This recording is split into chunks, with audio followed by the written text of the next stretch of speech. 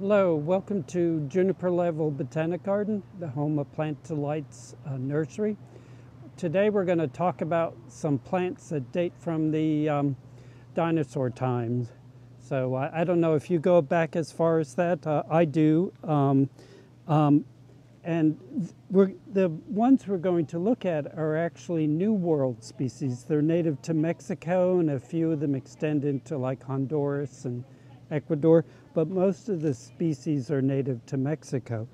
And the thing that I thought was notable is that these winters, when we go down to the mid-teens, the Chinese ones lose all their foliage. Now the plants are fine, and we'll take a peek at one. They're incredible amount of perfect new foliage, so they're just fine. But we're going to look at two species of Ceratozamia.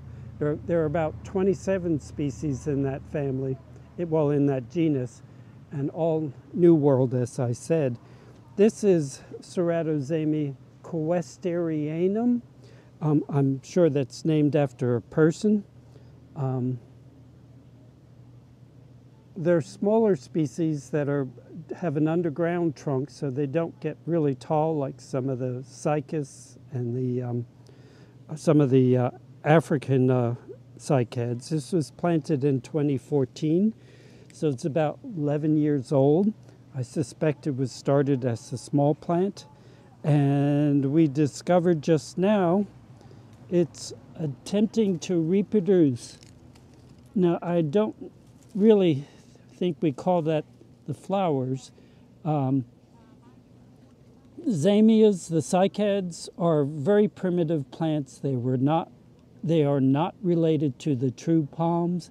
They are not flowering plants. See, that structure is much more like a conifer, a pine tree or spruce or other conifers.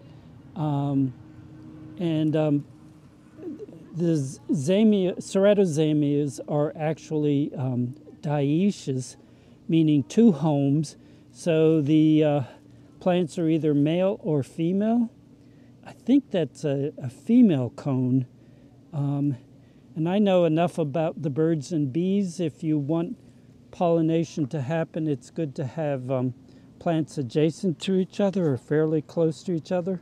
Now, one problem with Ceratozamia, well, with the cycads in general, is they have very specific pollinators, and they might not be present outside their home range. Though I imagine a human could transfer pollen onto the female cone. But the Ceratozamias are smaller growing cycads. In 11 years, this is as big as it has gotten. This, I think, really beautiful sort of bronzy color to the new foliage was darker when they first leafed out 2 months ago, but it still has a fair amount of that pigment, and eventually the fronds will green up, and because the foliage does not get damaged by winter cold, or at least mid-teens, it's a beautiful presence year-round. Looks like a large fern. The other species of Ceratozamia we're going to see is very different, and it's very different from most other cycads, but a very, very beautiful, beautiful thing. This is one of the Cycas, another group of distantly related cycads from Asia. And the point I wanted to make to you is all of this foliage you see here was produced this spring because all of last year's foliage was burnt off by 14 degrees. So even though the plant probably wasn't set back at all by losing its foliage, it wasn't evergreen like the Ceratozamias were. And this seems to be blooming again. It bloomed last year. This is the beginning of the female cone, or whatever you might call them, on a cycad. There's parts of last year's. After blooming, it opened up, and made these fruit that, or no, made these seeds that they have no actual seed inside of this shell. I don't know if I could cut one open without cutting my fingers off. Well, I don't know.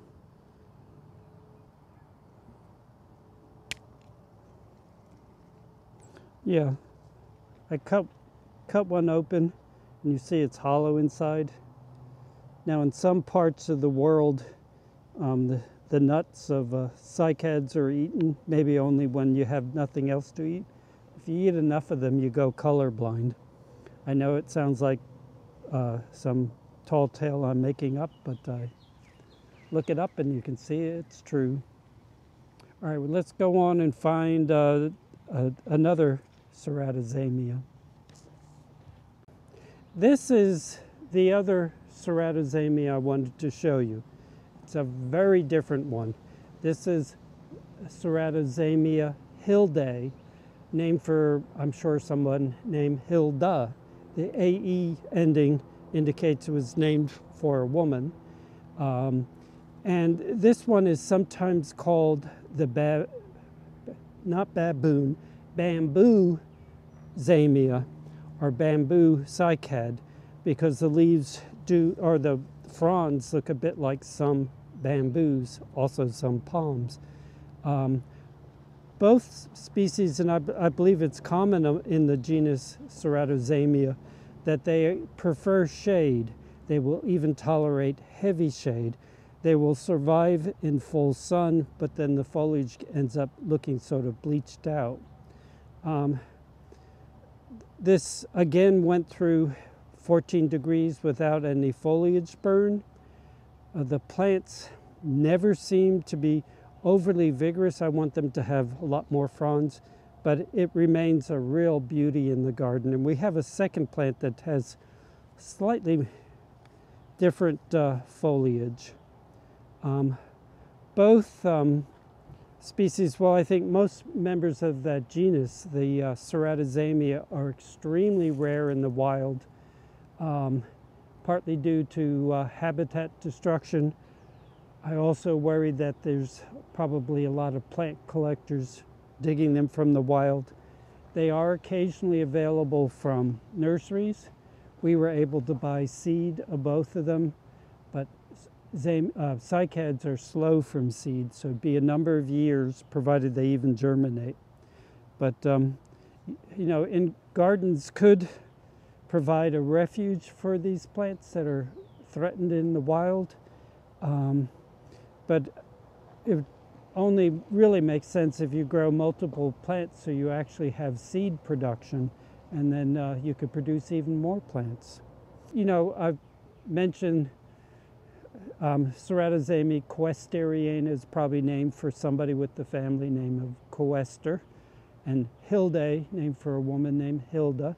Well, let's look at the generic name, Ceratozamia. Well, we understand why they are zamia because that's what these cycads are called, and cerato is horns, the same root as keratin, and keratin is what makes up your fingernails, your hair, and a rhinoceros horn. So a lot of plants have keras, K-E-R-A or C-E-R-A in the name, and many of the Ceratozamias are very thorny. Ceratozamia mexicana has thorns not just on the leaf stalk, but also on the surface of the leaf blade. This one and the questeriana, well, this one I don't think has any thorns, and questeriana, if it has any, I haven't noticed them. Well, let's go look at the other plant. Yeah, this is our second plant of Ceratozamia hildae, and the divisions of the frond, if we call it, are much longer, and the number of divisions varies a whole lot on the stem. Here, everything's going on at one spot, and you know, others there's three. I'd love to see a wild population where there's many individuals and maybe a tremendously more variation. Anyhow, we're gonna stop step in the spaceship and head over to see a third Ceratozamia. This is a third species of Ceratozamia we have in the gardens here at Juniper Level Botanic Garden. This is Ceratozamia microstrobili. Micro, you certainly realize, means small. And strobili, a strobilus is a cone. So a pine cone is a strobilus, and the cone on a cycad is also referred to as a strobilus by botanists. And I will make it a little bit more obvious. It looks very much like the one on Questerianum. And again, I think this is a female cone, so wish we had a male cone that was producing pollen. Of course, they also need to be receptive at the same time, or the female cone needs to be receptive at the time that the male cone is producing pollen. So if you're one of the people that's on a waiting list for the recreation of dinosaurs, you can get a head start in creating suitable habitat by them by growing some cycads. It'll help to make your new pet brontosaurus feel at home. Thank you for your time today, and I hope to see you again in the garden.